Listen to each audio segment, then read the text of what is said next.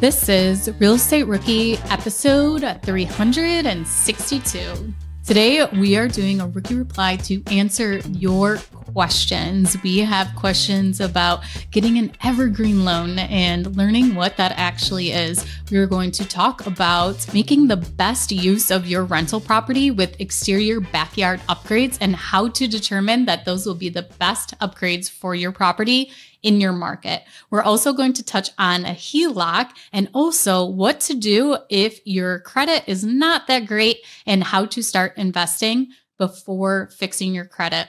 I'm your host, Ashley Kerr, and I'm here with your other host, Tony J. Robinson. And welcome to the Real Estate Rookie Podcast, where every week, twice a week, we're bringing you the inspiration, motivation, and stories you need to hear to kickstart your investing journey. And like Ashley said today, we've got a slate of amazing questions lined up for you. So we're going to talk about a HELOC, a home equity line of credit. So we have great questions coming in today. And the HELOC, we're going to describe exactly what that is and what questions to ask a lender when you're considering getting a HELOC. The next thing we're going to touch on is an evergreen loan. Have you ever heard of this type of loan? We're also going to talk about what the difference is between an evergreen loan and what a HELOC is. And there's also some similarities. Then we're going to go into improvements that can pay off big by increasing your rent on your property or your daily rate on a short-term rental property. But at first, we're going to talk about the bad credit, but you may have a sizable down payment. So with this question, we're going to navigate how to go through this tricky scenario and help you decide where to start in your investing journey if you have this issue. Okay, our first question today is from Ivy C. I'm new to the real estate game and looking to invest. I have $15,000 in cash, but bad credit. Is there an avenue that I should look into while my credit is being fixed? What a great question as to you have part of the puzzle piece, but you're missing another piece to actually go to a bank and to get a loan. When I first started real estate investing, I had this limited mindset that I could only purchase properties in cash. I didn't even know that you could go to a bank and to finance a property. Fortunately, there are multiple different ways to actually purchase a property. So if there is something you are missing, like good credit or cash or experience or whatever it may be, there are multiple options to actually get you into a deal. So Tony, what would be your first recommendation to do with that $15,000? Yeah, I think one of the first things we should touch on, Ashley, is just like how does bad credit impact rookies as they're looking to buy that first investment property? I wouldn't say, depending on how bad is, right? Bad is somewhat subjective, but depending on where your score is at, a lower score doesn't necessarily stop you, but it will make it more expensive, right? So the higher your credit score, typically you're going to get a better interest rate. Potentially, you're going to qualify for a lower down payment. So just the cost of the debt is going to be cheaper if you've got good credit. The lower your credit score gets, typically the higher your interest rate is going to be. They might tack on additional like closing costs, fees, things like that. Your down payment might not be able to get as low as someone with a stronger credit score, depending on what kind of credit score you have. And then there are some banks that might just not want to work with you at all, right? You might just be unbankable depending on how low that credit score gets. So I think the first thing is just trying to make sure that folks understand why a good credit score is important as a rookie. Now, I guess the second piece, and kind of tying into your question here, Ash, before we even answer this question, I think we should ask Ivy, did you fix what led to the bad credit? Because if that issue is still lingering, whether it was poor habits or maybe you were, I don't know, there was some big financial issue and you haven't solved that yet, maybe you lost your job, whatever it may be, did you fix that issue first? Because if you didn't, I would be nervous to step into buying that rental property that's, maybe several $100,000 and not having any type of financial security in case things go wrong. I don't know. What are your thoughts on that first step, Ash? Yeah, definitely. I think looking at what happened with your credit. So if you are behind on payments, obviously use that $15,000 to help you get caught up. If you have overused your credit cards, so credit card utilization is a big thing that actually impacts your credit. So if you have completely maxed out your credit cards, maybe using some of that money to buy that down, having a strong personal financial foundation will help you be a better investor, because you are going to buy a property and you're going to have to manage the finances on that property. If you can't even manage your own, this is a great stepping stone to make sure you have your own finances in order before you go ahead. So with me personally, I had student loan debt, I had farm equipment debt, and I started investing even though I had that. I had great credit, I was paying those, but I actually used my cash flow to pay those loans off. So I don't want us to sound like Dave Ramsey where, oh, you have to fix your credit, you have to pay off all your debt, then you can invest, because no, you can help pay down your debt or different things to help you do simultaneously while you're investing. But credit should be something that you should be working on as you're investing. But there is that issue for the reason that your credit was impacted. See if that $15,000 would be more valuable to correcting that issue and making sure going forward it's not going to be an issue again, that you'll be able to stabilize it. What do you think? What would be the first thing that comes to mind if you have $15,000? You don't really have the option to go to the bank and get conventional lending because you're not approved, or in some circumstances, they could offer you something different that just are not great terms, not a great interest rate, not a great repayment plan. So what's the first thing that comes to mind, Tony? I think the first thing I'd want to know from Ivy is like, what exactly is the goal for investing? Are you looking for consistent monthly cash flow, Ivy? Are you looking for just like a big chunk of cash? Do you want long-term appreciation? Are you looking for certain tax benefits? Like, what is the goal that you have behind investing in real estate? And I think that would dictate in a major way what steps are kind of, I guess, make the most sense for you. So let me give an example. Say, Ivy, that your goal was maybe long-term appreciation.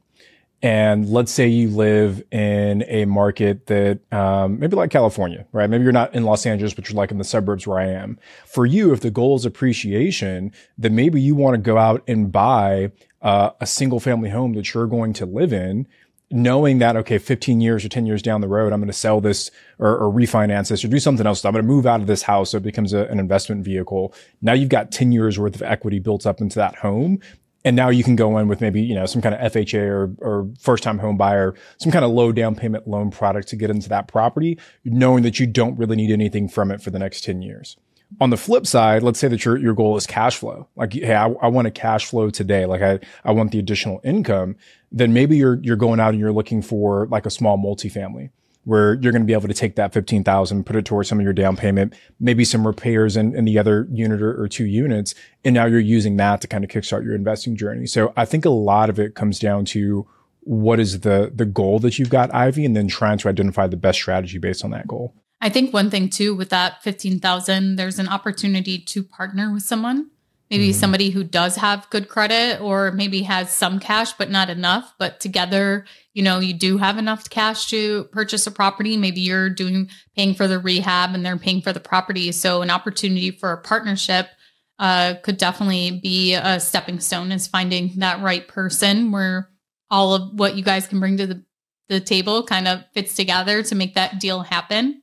Also, you could be a private money lender with that $15,000, obviously depending on the market, things like that. But for me, $15,000 could cover a simple rehab on a property where you could be the private money lender on for the rehab portion of the property, at least too. And that could be a way to get your money working for you while you fix your credit to go and buy your own property if you don't want to partner with somebody. I think the last piece too is like, think about what types of real estate investing don't necessarily look at your credit score. Like we had Nate Robbins on episode 326, and he gave a phenomenal breakdown for rookies to listen to when it comes to finding and sourcing off-market deals. And you could do that for way less than $15,000. Like Nate, I'm pretty sure did it for free, right? He drove around, drove for dollars, found a list of properties, called those owners, and used that list to start generating revenue by wholesaling those to other investors. So if the credit is a big obstacle, start looking at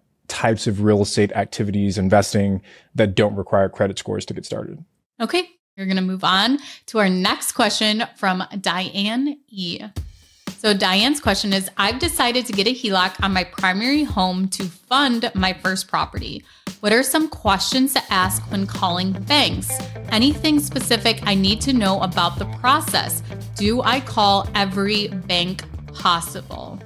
Okay, so I think first let's kind of break that down there as to this is on her primary home. So this is where Diane is living now. This isn't an investment property. You can definitely get a line of credit on investment property, but they are two totally different loan products and there's different information, different questions. So for this one, we're going to focus on the HELOC, the home equity line of credit for your primary residence. So looks like Diane is looking to get this HELOC to use those funds to invest into a rental property or into real estate somehow. So she's wondering what questions to call when asking banks and how to find the best HELOC product that there is.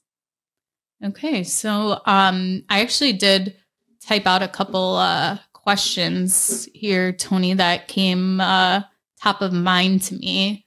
So the first thing, though, that I wanted to respond to is, do I call every bank possible? I think we should address that before we even get into the questions, because first of all, we love small local banks. So any bank you already have a relationship with, and by relationship is you have a checking account with them, you have a credit card with them, whatever that may be. Maybe you have a job where you do loans for someone, or you have some kind of interaction at a bank, you're making bank deposits there for your job or whatever it may be. Definitely add those to the list and then look in your area for other small local banks that you can contact. But my recommendation, instead of calling them, would actually be to email them. You can go on the websites, you can look at the loan officer of the closest bank branch to you.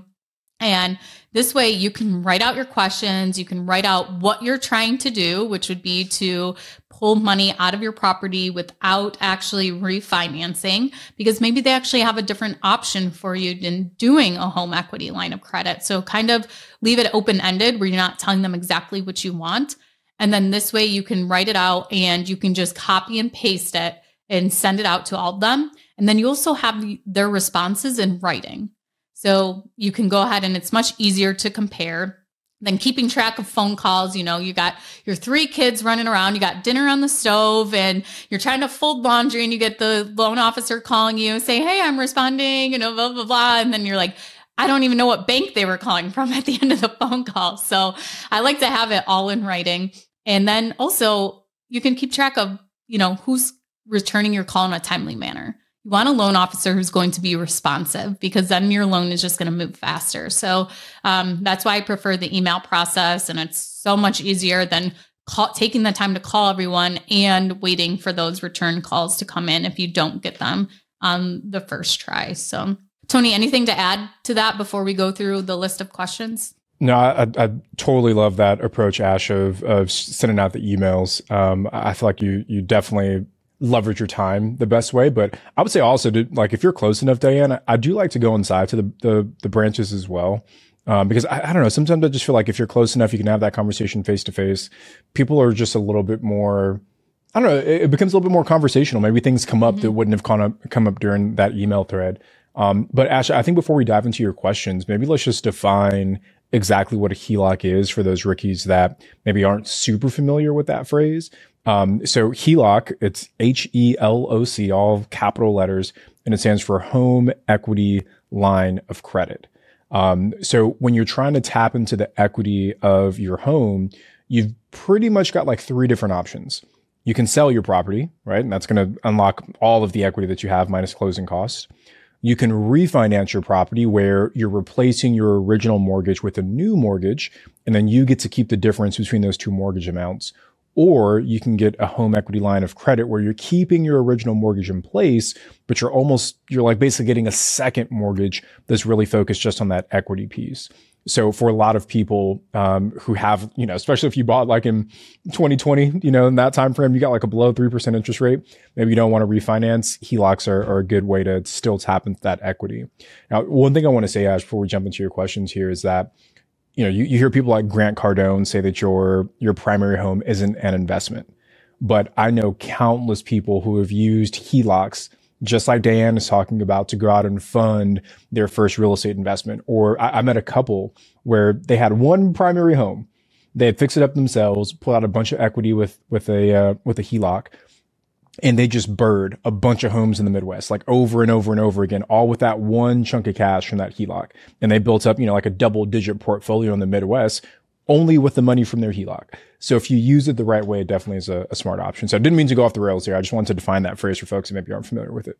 No, I think that was great. Definitely a great little breakdown there of what a HELOC is and how powerful of a tool it is, because even if some people do say your home, your primary residence is not an investment, it is still an asset than a liability. So, okay. So some of the questions I had written out is, first of all, how long is the line of credit good for? So is it good for 5 years, 10 years? How long until the bank says you were closing down your line of credit? And we need to, if you want to reopen it, we have to go through the same steps, run your credit again. We have to do a new appraisal, things like that. So is there an expiration date on the line of credit?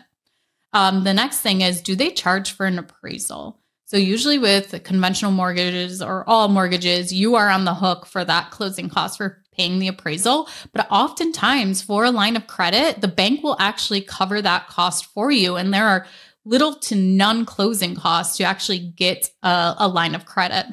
So that's one question to ask is, do they cover the appraisal costs? And also, what are your closing costs that you will be responsible for during the process? And then does another appraisal need to be done at a certain point in time? So is your line of credit good for however long? And then do you have to have a second appraisal at a certain point to make sure that your property has maintained the value that your property, that they're lending on? And then also, how do you withdraw the funds? So will you be getting a checkbook where you can just write a check whenever? For a couple of my line of credits, it's actually kind of inconvenient. One of them, I have to fill out a form and then I have to email it to the loan officer and then they'll deposit it into my account. That can take 24 to 48 hours before that actually happens.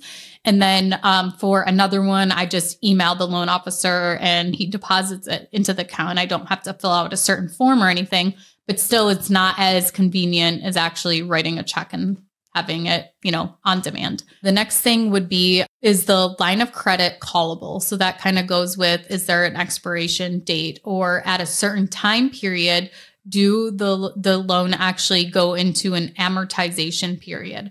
So say you've had the line of credit for 2 years, you withdrew $100,000 and you've just been paying the interest. After a certain amount of time, does the bank actually step in and say, we're going to amortize the $100,000 you owe over 15 years and now you're paying principal and the interest too? So finding out when that is, or does it just go into perpetuity that you don't have to pay and it's going to be interest only forever until you die and then your kids actually owe the whole balance?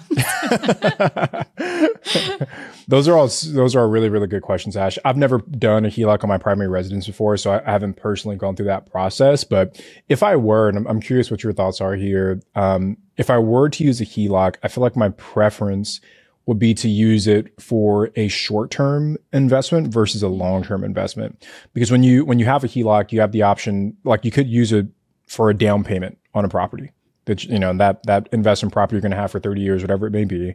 And you could just use that HELOC for that down payment.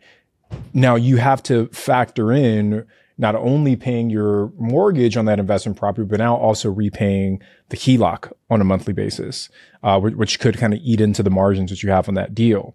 The other option is you can do with that, that my couple friend that I talked about that re-leverage their HELOC over and over again, where you use it on a short-term basis, where you're going out and you're basically burying properties, right? You're buying them either with a combination of hard money, or maybe your HELOC covers the entire purchase plus the rehab.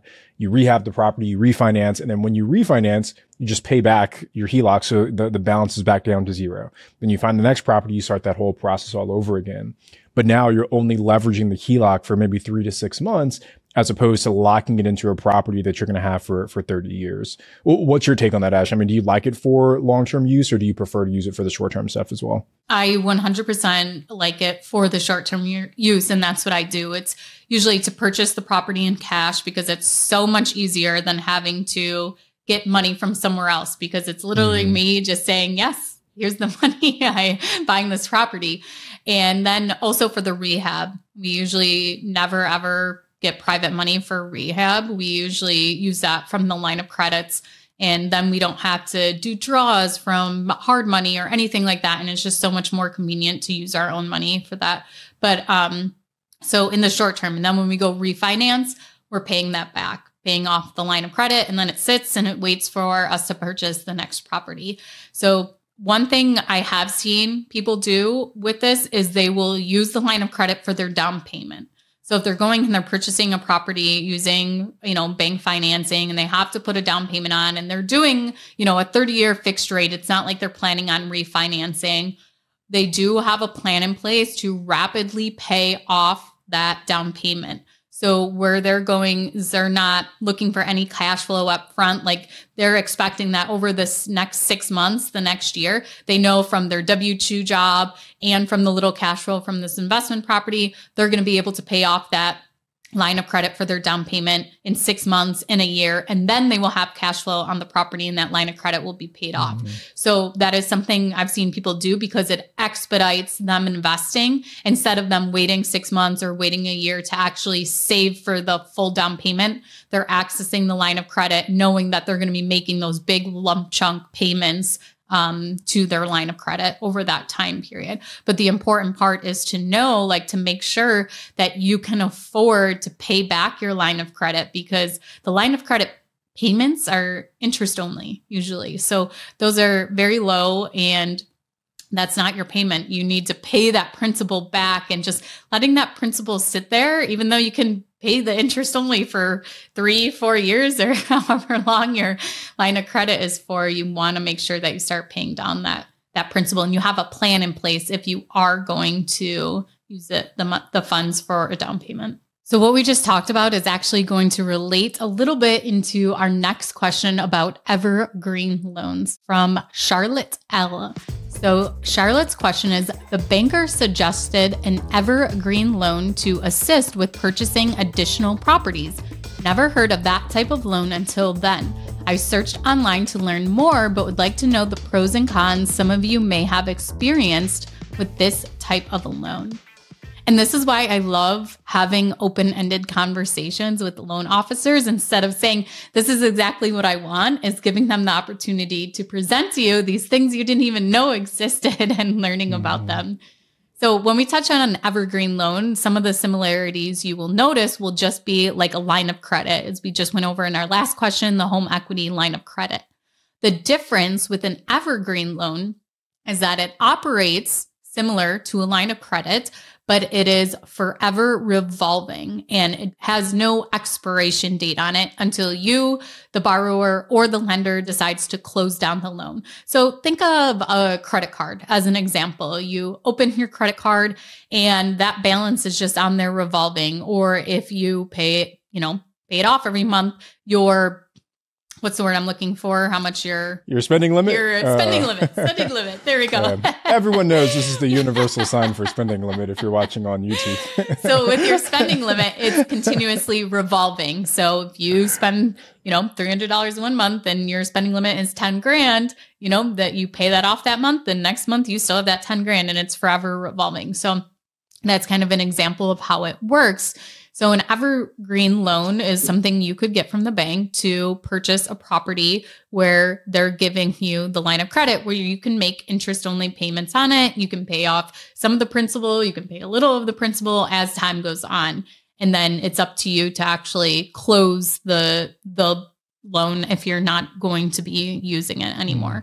Where a line of credit, as we touched on, can have an expiration date where it can say, okay, in 2 years, you have to reapply for your line of credit. Or if you haven't paid the balance off at year 3, we're going to actually turn it into an amortization schedule where you're going to have to pay the loan back over 15 years of whatever the balance is on the line of credit at that time. All great points, Ashley. I think the only thing that I would add to for the evergreen loan is that, and I'm sure it might vary from lender to lender, but it sounds like majority of the time, this isn't going to be necessarily tied to the equity of your primary residence. So as we're, with the last question with Diane, she was putting up the equity in her primary home to get this debt. With the evergreen loan, again, might vary, but it's looking at you and your bankability, your credit worthiness, and it's using that to kind of guide, or I guess to secure the loan and not necessarily your home. The other thing too that just maybe to consider, Charlotte, is since it's not secured by a hard asset like real estate, typically those types of debts, those types of loans are a little bit more expensive. So you might want to shop to kind of understand what the rates are, or what kind of interest are you paying? Is it single digits or is it, 20s?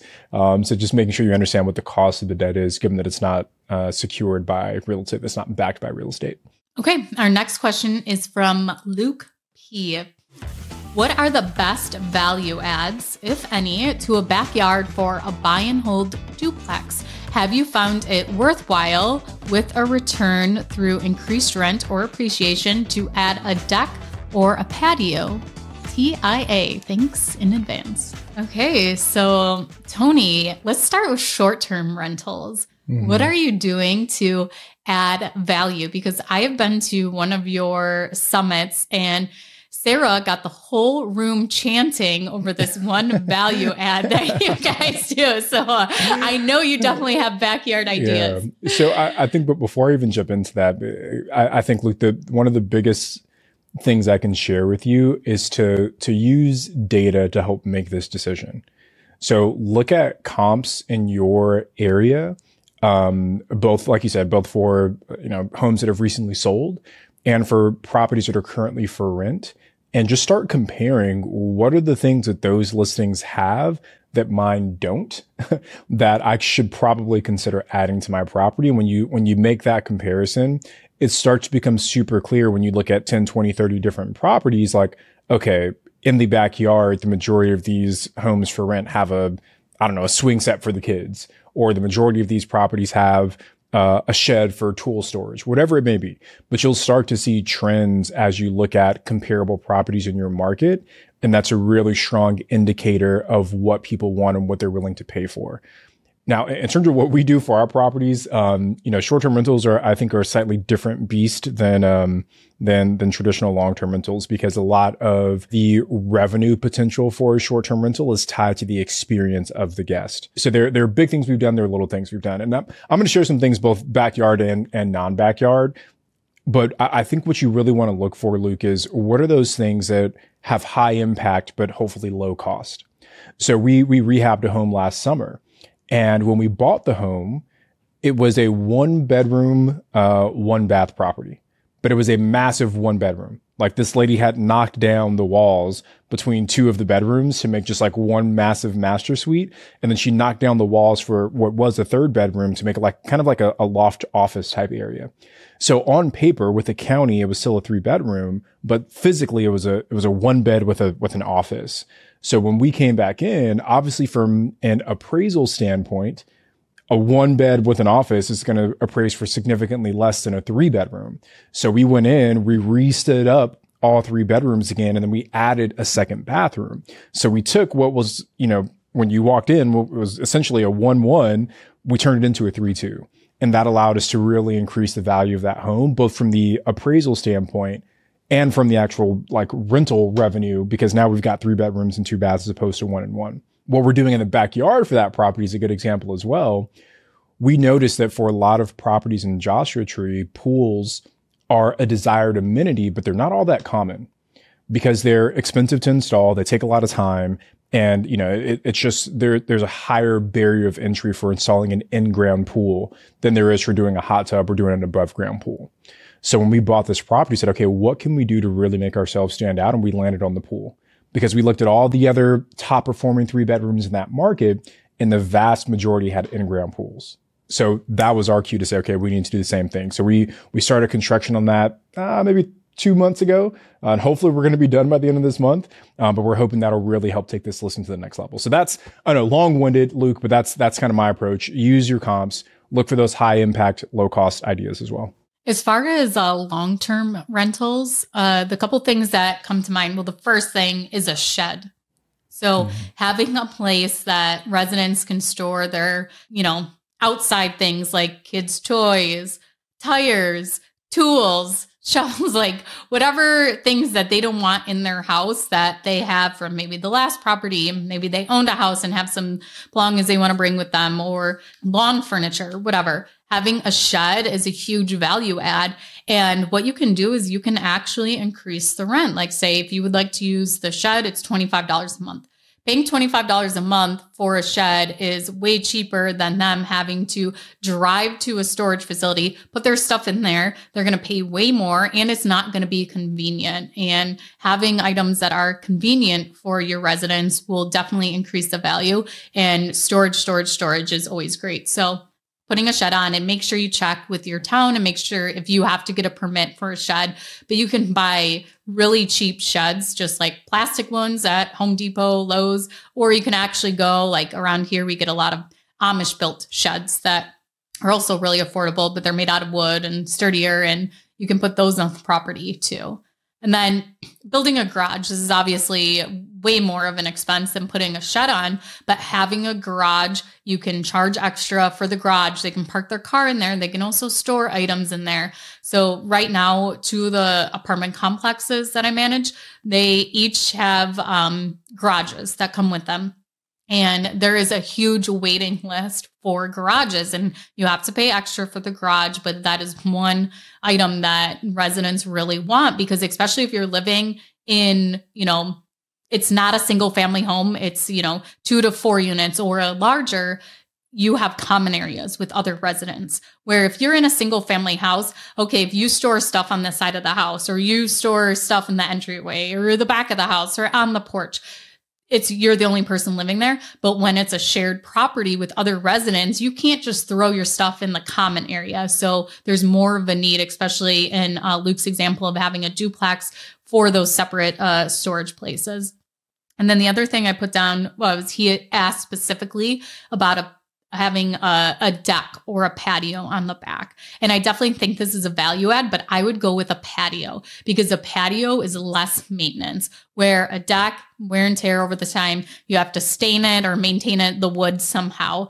And a deck, you have to have it built out structurally. You have to get a permit, where with a patio, oftentimes you don't even need a permit. You could put down pavers. You can have a small concrete pad, filled. So I would definitely go with a patio over a deck, because it gives the same kind of value, where they can put, a table outside on it, a grill, things like that.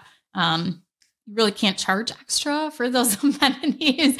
There probably is somebody that does, like, hey, you can't use your back deck unless you pay extra. But sure. So that's why I like the shed better. But definitely I would like the patio over the deck, just because I've seen the maintenance that a deck can have over a patio. And the patio, you just have to seal it every couple of years or so. Ash, have you found like, okay, we need to have this amenity or this value add at every single property? Like now it's just a staple. Like we've had some of those for our short-term rentals. Like what is that for you? Is it the shed that you're like, okay, every single listing needs that, or have you identified anything like that? It's off-street parking.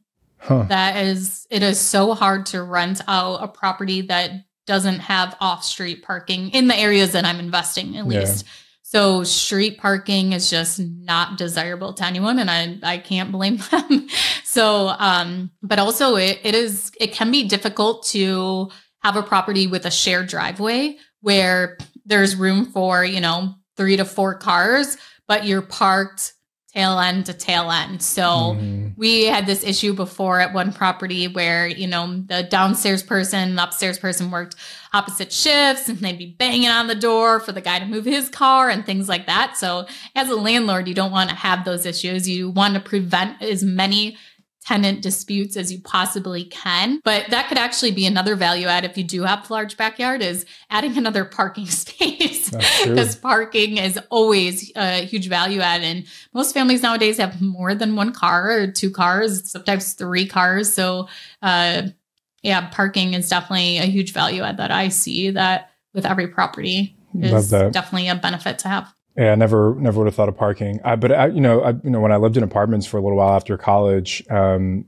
units didn't have garages. So even just like the paid parking stalls, so say that you, in that scenario, maybe you only had 2 stalls for a 4 unit.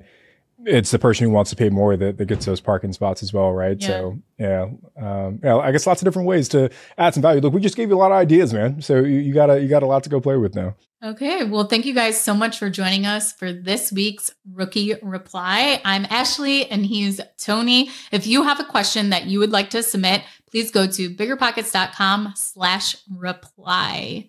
And we'll catch you guys on our next episode.